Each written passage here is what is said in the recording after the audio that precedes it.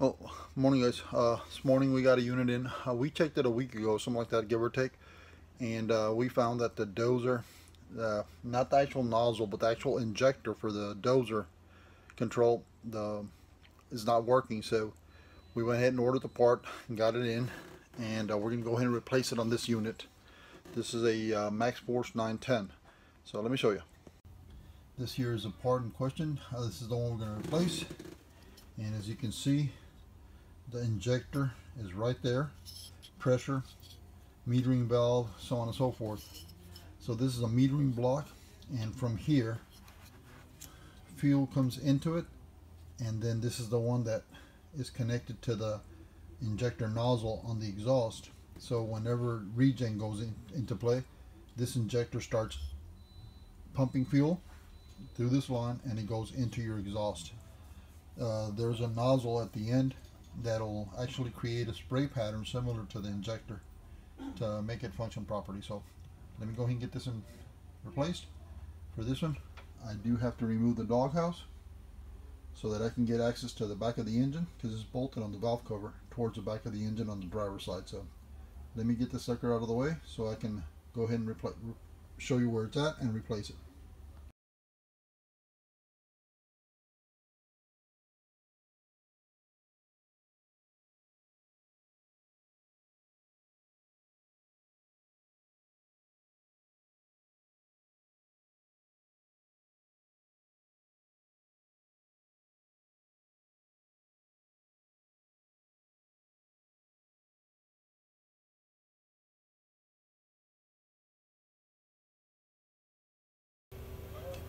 Well guys, this here is a dozer injector. This is the one we're going to replace. After we replace it, of course, I do have to go in and run a couple of regens, check the injector, make sure it is firing, and then we can go ahead and give it back to the driver. But on this video, all we're going to do is remove and replace this metering block here with the injector and pressure switch and all that, all on this little block here. So let me go ahead and disconnect these connectors. They have a little locking little tab. I try not to break them, dude, but they are a pain in the butt. Little red tab.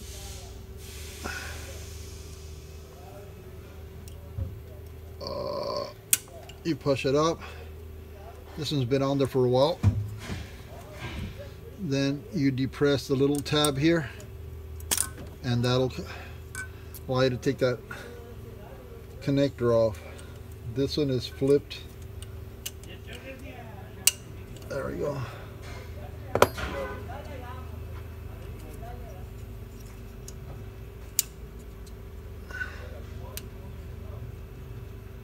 And like I said, these are stubborn, guys. I use a wrench to press a tab.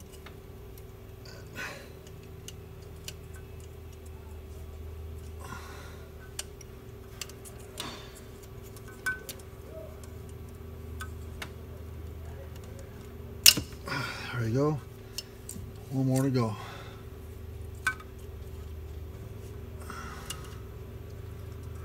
I was going to try and get it through the outside, but then I wasn't going to be able to give you guys a clear view of what I'm doing. So that's the reason why we removed the doghouse, and it's a lot easier.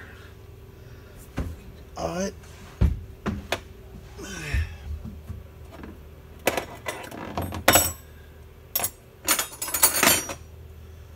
$13mm wrench. There's 1, 2, there's 3. You gotta loosen those, and we gotta loosen these 2 nuts here. So let me go ahead and get it in time frame. I don't want to make this time lapse because I don't want to make this video too long. So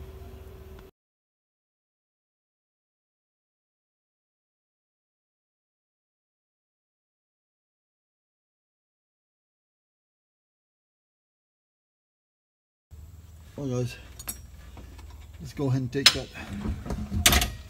18mm wrench and loosen up the supply line and the injector line. off of the block. There's a couple of little fittings that we have to transfer over from the old pump to the new one. So that one's off. Now I got to get this one. Hope you guys are getting a decent little view there, but they're in a tight little spot, guys. So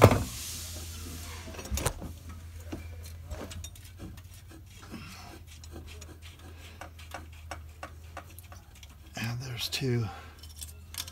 Well, you see fuel's coming out. It's gonna be very little, so it ain't gonna hurt anything.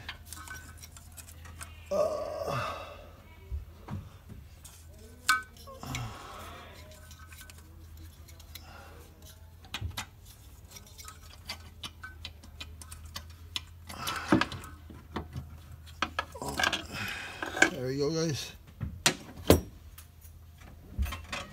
Let me get you a better view of that.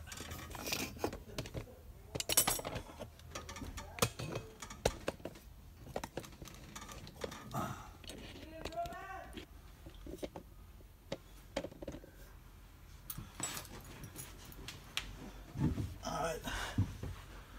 So this is a new block. Remove these little covers, and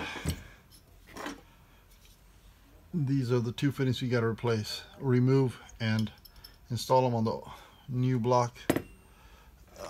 Where's the 16?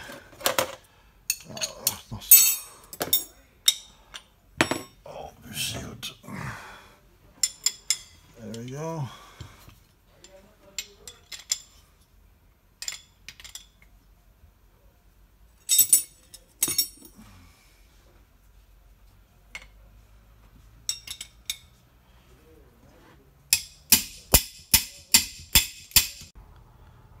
Now we got to get this little hose off.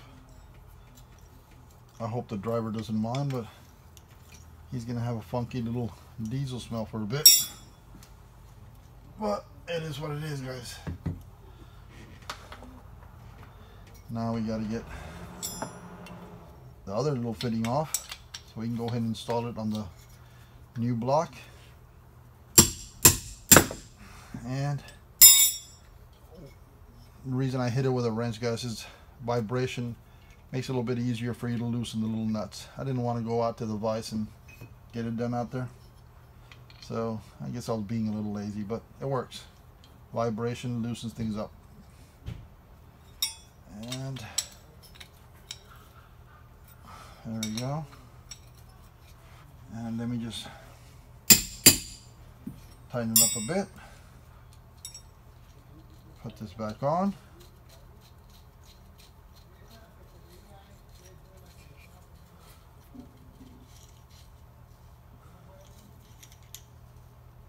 And well, guys, ready to go back on. So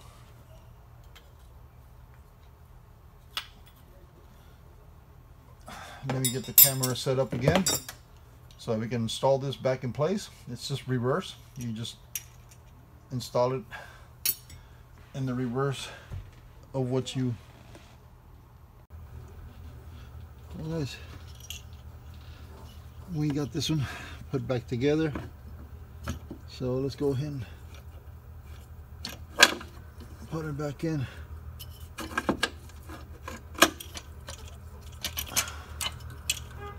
All right, that's one. It's in. I like getting this hose on first. It's the one that gives me a little more trouble, just a little bit more trouble, so get the hardest one done first.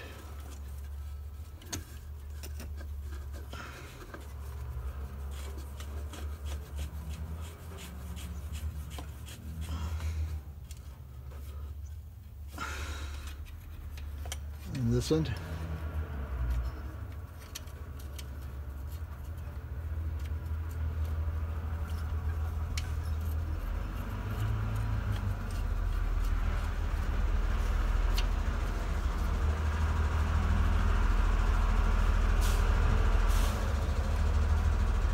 That's two.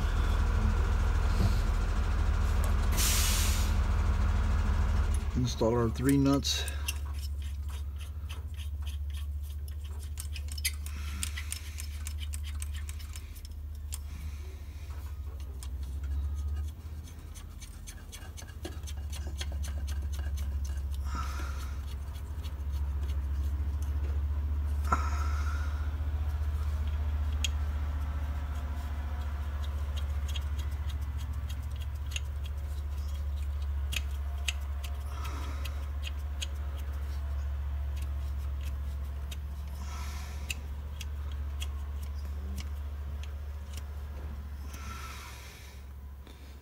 That's 3.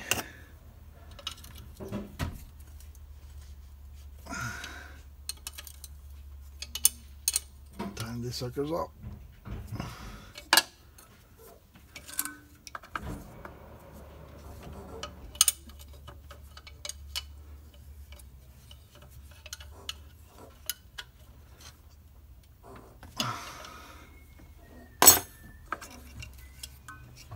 You got all your connectors back in place.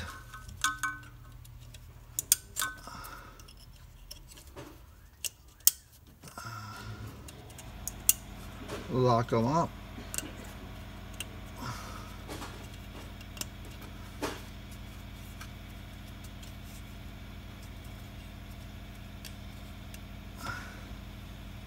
And then tighten these suckers up.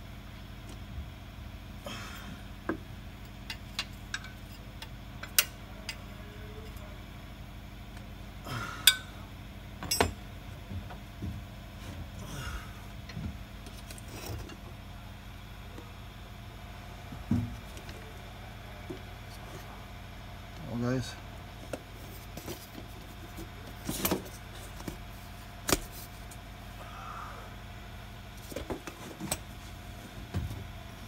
there we go. We got our little metering block with the injector for that dozer. This will allow us to run regens on this. Alright, sorry about the noise, but I'm going to go ahead and run a regen on this one. Make sure that that injector functions properly before I close everything up. I still have it open, so sorry about the noise, but I have to run the engine till the temperature hits 150 degrees to be able to run a test. So let me go ahead and get this done.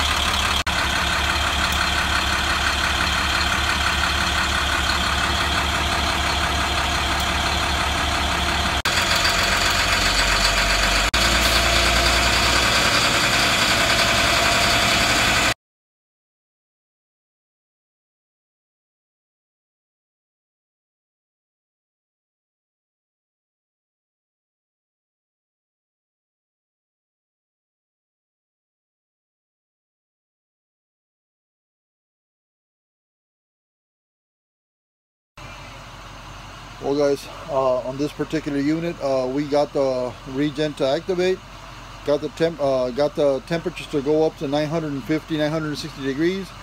We dropped the soot levels from 3.3, which was severe. We got it down to 38%. So I mean, that's a lot better than what it was. We are still getting a fault with injector 1. I'm going to let the driver take it, see how it does the next 2-3 days. If the fault continues to come out, we'll go ahead and replace that injector number 1. Well, I'm going to go ahead and put that doghouse back in place and call this one done, guys. So let me get that doghouse in.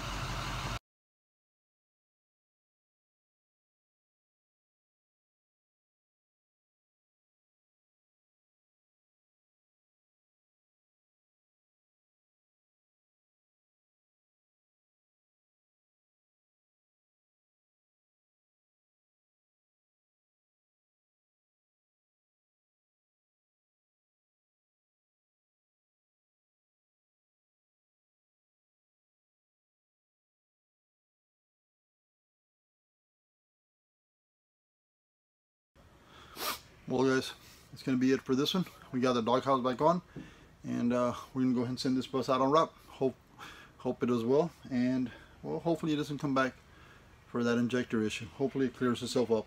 Alright guys, that's going to be it for now. Thanks for watching. Like and subscribe.